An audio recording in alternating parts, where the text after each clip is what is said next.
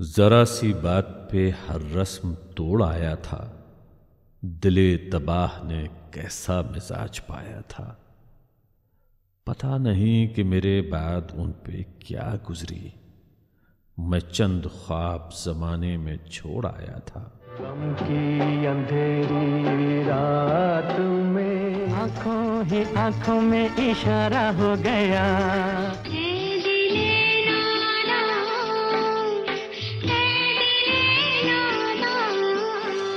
ये दिल और उनकी निगाहों के साए, ये दिल और उनकी निगाहों के साए, ये दिल और उनकी निगाहों के साए। A large number of Indian films, as you know, Bollywood, there is, besides the hero, heroine and villain, there's also another very important actor in all the movies, and that's called God.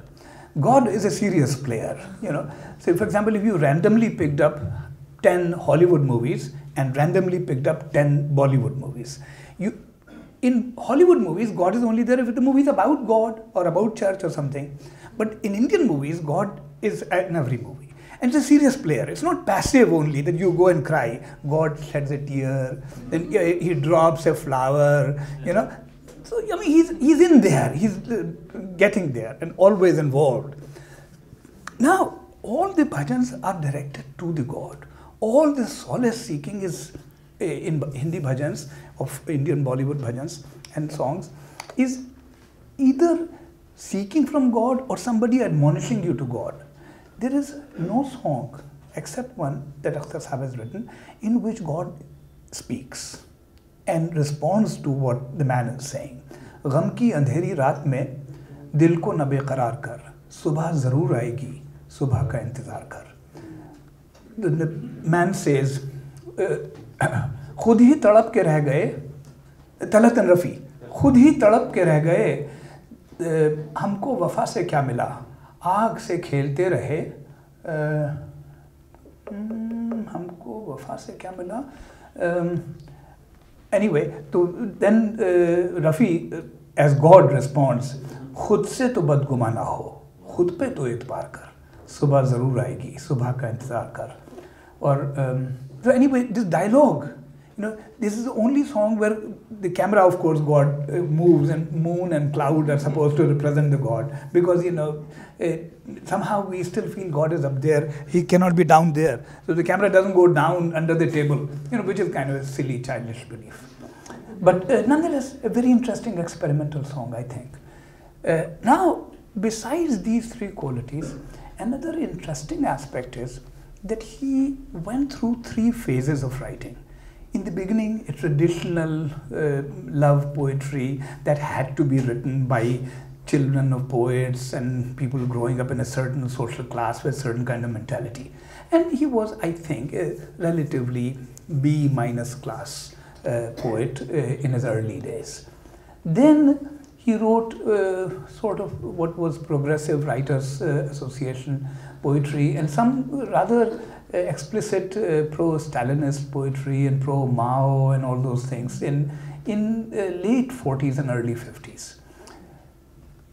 The better poems began, the two poems about my mother's passing away, and then towards the end of his life, the last 3 or 4 years, he discovered a new diction altogether. And what had become in Urdu poetry, the movement called Jadeed Shairi. Now, what did Jadeed Shairi exemplify? What were the basic tenets? Were the following. Number one, that we should give up using Farsi tarakib. That means we would not mend words, 2 or 3 words together, like in Persian, with additional words to construct an idea. For example, in Faiz, there's a line, very beautiful though, सब्ज़ गोशों में नीलगूं साए लहलहाते हैं जिस तरह दिल में मौजे दर्दे फिराक़े यार आए. अब now you मौजे दर्दे फिराक़े यार में, you can imagine as if the green grass is moving. मौजे दर्दे फिराक़े यार आए. 5 words make 1 word. Jadeed Shairi decided that we are not going to do this. We are not going to mend 2 words to create 1 word. We'll just say 1 word at a time. The second thing they decided was that we will speak in relatively simple language, and we will speak not about the social problems, not about capitalism, not about money, not about this in social inequality, but the dilemmas of identity, the dilemmas, inevitable dilemmas of human life as experienced on an individual basis. And the third proposition of Jadid Shairi, please understand this is not, I'm just making this up. So I'm not sure that this is right, but I believe that this is right. Yeah, so don't take this like, that this is what it was. That's what I think it was. The third proposition implied was that we will not fear talking about human body. And we will not be afraid of talking about sex. Those were the implicit implications of Jadid Shairi.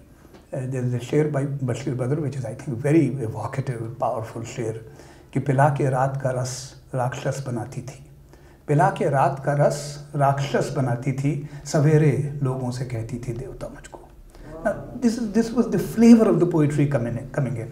Now, Akhtar Sahab, who had been a very senior poet, and by and large, people had sort of, it's like an old dinner set that you are not going to use, but you can discard it. So you just put it on mantelpiece or something. So he'd become like this old dinner plates. That's what he had become like. You know, he was a respectable, decent person. He never deliberately hurt anybody, and he's a good, quiet, shy man, and had reasonable amount of literature produced. So he had been put like as an old dinner set that you're no longer going to use, but it's kind of cute. It reminds you of your grandmother. Suddenly, in the last 3 years, he started writing poetry all over again. And this time with Jadid poetry. And in fact, he became very popular among the younger poets like Hasan Kamal, Nida Fazli, Sabir Dutt, Bani, all these people, Amir Hanafi, all these people who were just coming up at that time. And he was aware of the peculiar place that he found himself at that time. So he writes a sher, कि फिक्र fun की सजी है नई अंजुमन. This is my father's sher. फिक्र fun की सजी है नई अंजुमन, हम भी बैठे हैं कुछ नौजवानों के बीच. फिक्र फन की सजी है नई अंजुमन, हम भी बैठे हैं कुछ नौजवानों के बीच. ये नौजवान थे ये लोग जो निदा फाजली, हसन कमाल, साबिर दत्त, ये लोग अख्तर साहब के अपार्टमेंट में, they used to frequent his apartment pretty much every night. And somehow they were also able to manage some booze. You know, sometimes it was more easily available, sometimes it was a project, a community project to get a bottle. But so they'll drink, and he was actually a rather civilized drinker. He'll start around 8 and stop at 10. Even if, you know, there's plenty of liquor left, he'll close it, let's eat food. 10:30, 11, these people will leave. And my father would walk up to the apartment door, close it, turn around and look at my stepmother and say the following. This happened every day. Sari sham kharab ho gayi. The whole evening was wasted. Useless conversation. What point is this? Terrible, terrible waste of time. And next day, I think he just could not tolerate what he imagined was the envy of his wife, that you were having so much fun. So he had to immediately, you know, I think he imagined that his wife will be destructively, greedily envious of his pleasure. So he had to immediately diminish it. And also diminish the gratitude for his young friends and so on and so forth. But this was a very interesting, shy denial. You know, I mean, I was not going to talk about him as a father, but I'll just tell one thing, that the letters he wrote to me when I was in USA, till the time he was alive, and we had some correspondence, often will end on this sentence. पता नहीं तुम्हारी मसरूफियात तुम्हें हिंदुस्तान की सफ़र की तरफ इजाज़त देंगी या नहीं. My daughter is here and she, Nishat, and I'm very happy that she is here and very proud. Now she is not so proficient in English, therefore I'll translate it for her. So the last sentence of the letter used to be the following, that I don't know whether your busy life will permit you to travel towards India or not. Sentence number 1. Sentence number 2. लेकिन ये बता देना चाहता हूँ कि बम्बई में तुम्हें लोग बहुत याद करते हैं. But I want to tell you that people in Bombay miss you a lot. The man couldn't say, why don't you come and visit me? You know, come on, man, come give me a hug. No. This was a particular kind of shyness that he had. And I think this shyness in certain business circles, in certain ruthless markets where literature becomes trade, can also become weakness. And I think he paid a price for that. And I think that is partly the reason why, despite being a grand poet of grand magnitude, he is more or less getting forgotten. And it's very kind, I think, of Rakshanda to arrange this meeting, Parvez Saab to help with this and such, because I think a serious attention, serious revival is due. Now, some other ghazal shares of his last era, because they talk about different kinds of very intricate human emotions in very, very subtle ways and very wise ways.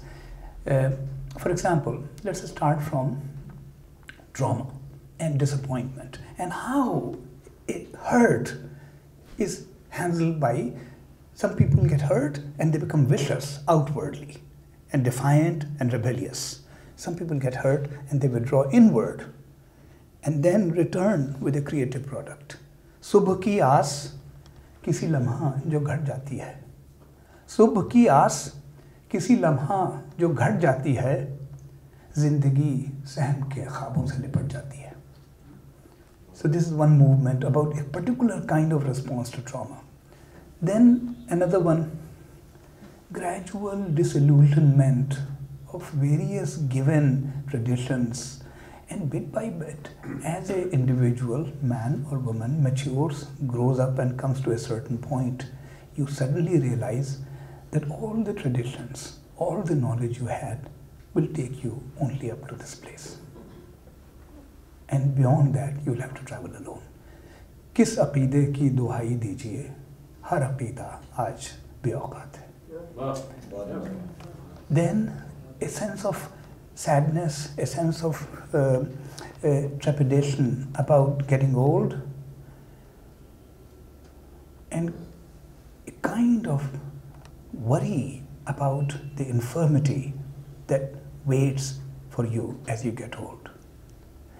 There's no reason to be afraid of death, because when you'll be dead, you would not know that you have died. You know, because everybody is alive till the time they die, and when they die, they don't know that they have died. So actually, there's no point of getting afraid of death. What is there to fear is infirmity and indignity of illness and handicap. That is a problem. So here the man is getting old, and obviously he was not, working out, and doing all the physical stuff. I don't think he knew how to hang a picture on the wall. So, but the fear creeps up. So here is a शेर. न जाने वक्त की रफ्तार क्या दिखाती है, न जाने वक्त की रफ्तार क्या दिखाती है, कभी कभी तो बड़ा खौफ सा लगे है मुझे. न जाने वक्त की रफ्तार क्या दिखाती है, कभी कभी तो बड़ा खौफ सा लगे है मुझे. And then another thing, on one side this fear, and on the other side a narcissistic attempt to cover up, narcissistic attempt to cover the gap between aspirations and realities. पहले हकीकतों से ही मतलब था, और अब, पंकज साहब आपके साथ खुदा ना करे ऐसा हो, पहले हकीकतों से ही मतलब था और अब एक आध बार फर्ज भी करने लगा हूँ मैं. पहले हकीकतों से ही मतलब था और अब एक आध बात फर्ज भी करने लगा हूँ मैं. उजड़ी उजड़ी हुई हर आस लगे, मुझको जिंदगी राम का बनवास लगे. एक एक लहर किसी युग की कथा, एक एक लहर किसी युग की कथा, मुझको गंगा कोई इतिहास लगे. So see how again the language and all. Then about love relationships, all love relationships have the constant tension. We know that we want to merge with the other, but we also want to retain our individuality and autonomy and authenticity.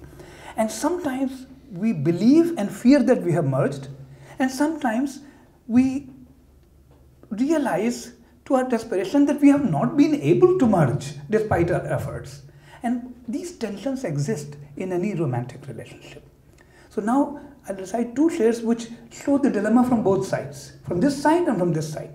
From this side, मुझे तू इस कदर अपने करीब लगता है, मुझे तू इस कदर अपने करीब लगता है, तुझे अलग से जो सोचूं अजीब लगता है मुझे. This for Nisar, that it says that, look, you appear so close to me and you appear so much a part of me and so intricately involved with me that when I think of you as a separate person, I'm totally shocked about it. मुझे तो इस कदर अपने करीब लगता है, तुझे अलग से जो सोचूं अजीब लगता है. And now this same dilemma of intimacy and autonomy presented from the other side.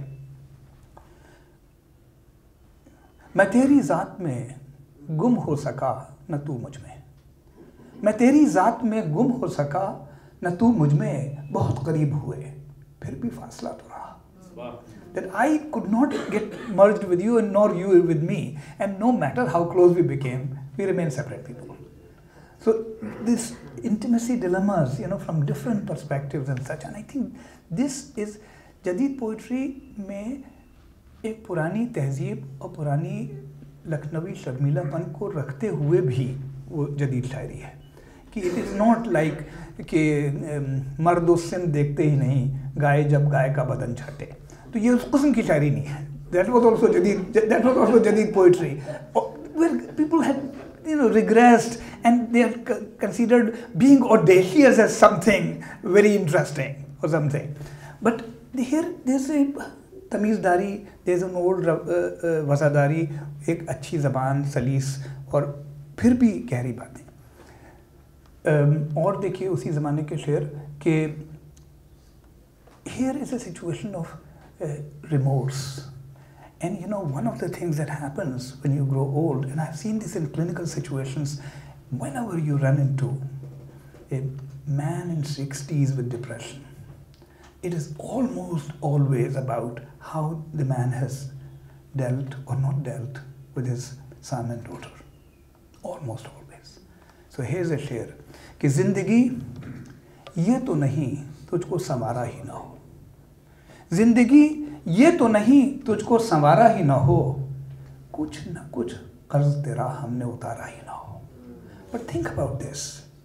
Who would say such a thing? Who would say such a thing? कुछ न कुछ कर्ज तेरा हमने उतारा ही ना हो. That means the person is still feeling that he has not paid the dues off.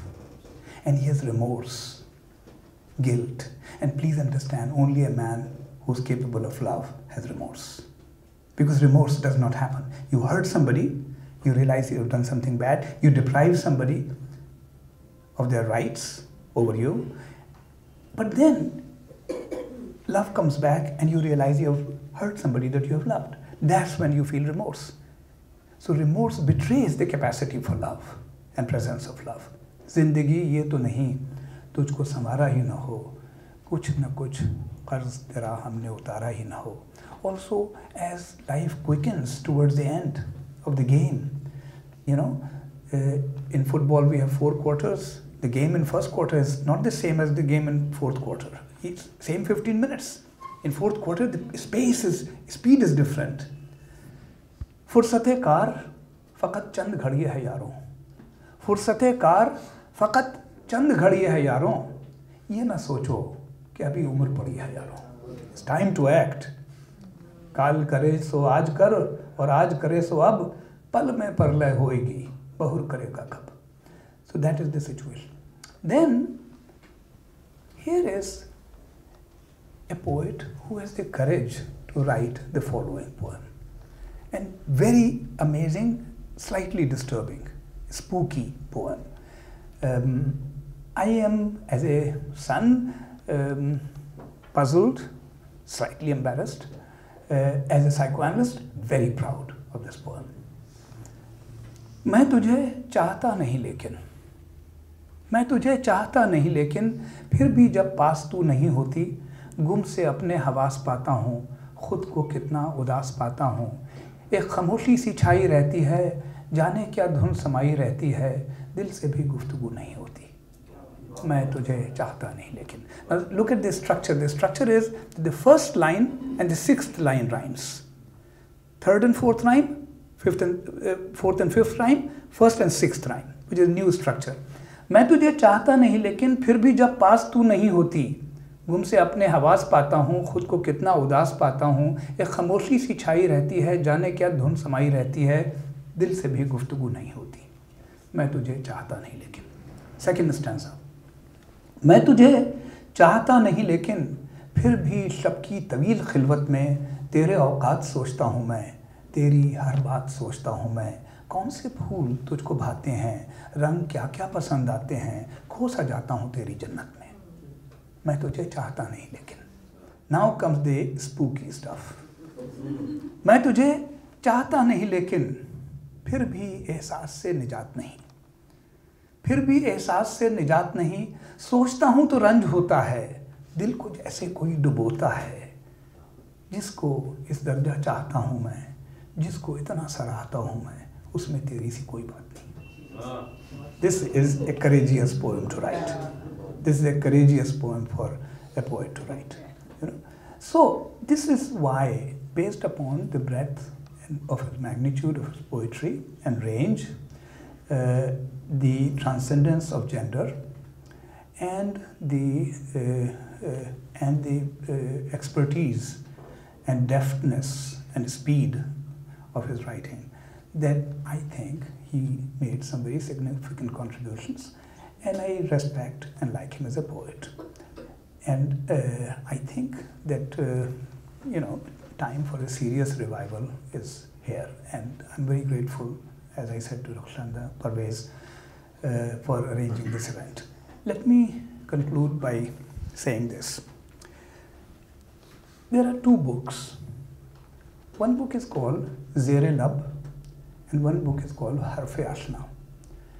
These books contain my mother's letters to my father. From 1943, 5 letters before marriage, and then during the marriage, close to almost 500 letters. In 2 books which are widely read and widely known in Urdu-speaking circles, and occasionally included in literary courses in bachelor's and master's level. These letters of my mother are extremely well written, romantic, thoughtful, historically anchored, culturally nuanced, and speak not only of a particular socio-economic class of educated Muslim intelligentsia, but also in general of a man and woman's relationship and 2 lovers living apart, and above that of what happens when pain occurs and human loss occurs, and we cannot be close to people we love. Those letters have brought immortality to my mother's name. My mother would have become a forgotten figure in the history. She would have been like any other poet's wife who was not known and who would have been a minor figure and such a minor footnote. Now my mother has acquired an independent status of an intelligent woman, a letter writer, a liberated woman. There was another book of my mother's essays published called Andaz-e-Nazar, in which there are essays on Gandhi, there's essays on Ismat Chughtai's book Teri Lakir, in which she even talks about Oedipus complex and Freud, which obviously pleased me a lot. And there's an essay about my father in that book also, Ghar Ka Bhedi. Now these 3 books, especially the 2 books of letters, who got them published? Who has made my mother famous? There are some people who, for various pains and anxieties of their own, have sort of maligned my father. I asked them, who has published those letters? Who has made this woman immortal? Because of whom Safi Akhtar's name is known and has now become immortal. This man kept every single letter she wrote to him. Then hand-scribed all 500 letters, convinced a publisher to publish those books. If that is not love, what else is? This man's contribution to Urdu poetry may be controversial, may be debatable, but his having made his beloved wife immortal is what speaks to me at deepest level of my edible couple in my mind, my father and my mother. Thank you very much.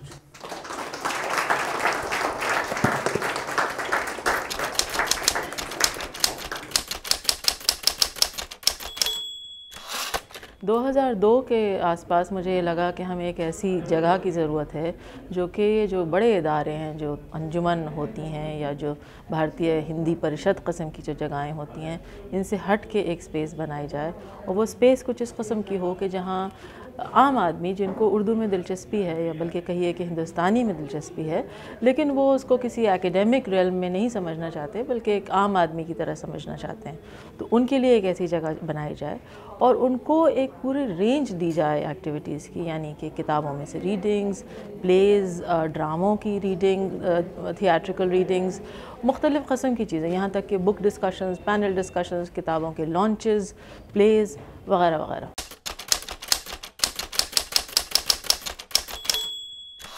बहुत तरह के हिंदुस्तान से तो मुख्तलिफ़ लोग आए ही हैं जो कि पढ़ने वाले हैं, शायर हैं, लिखने वाले हैं, क्रिएटिव राइटर्स हैं।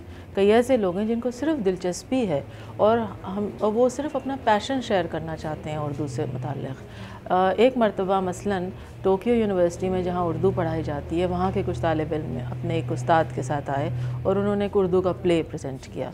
तो एक बहुत इनॉर्मस रेंज है स्पीकर्स की भी और मुझे लगता है ऑडियंस की भी।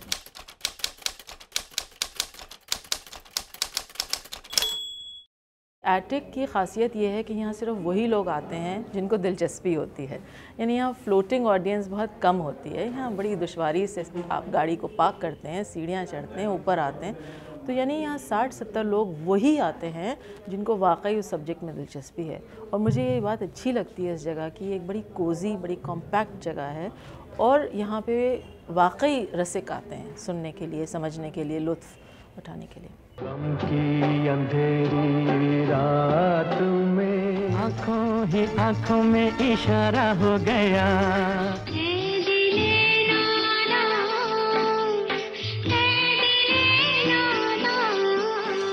ये दिल और उनकी निगाहों के साए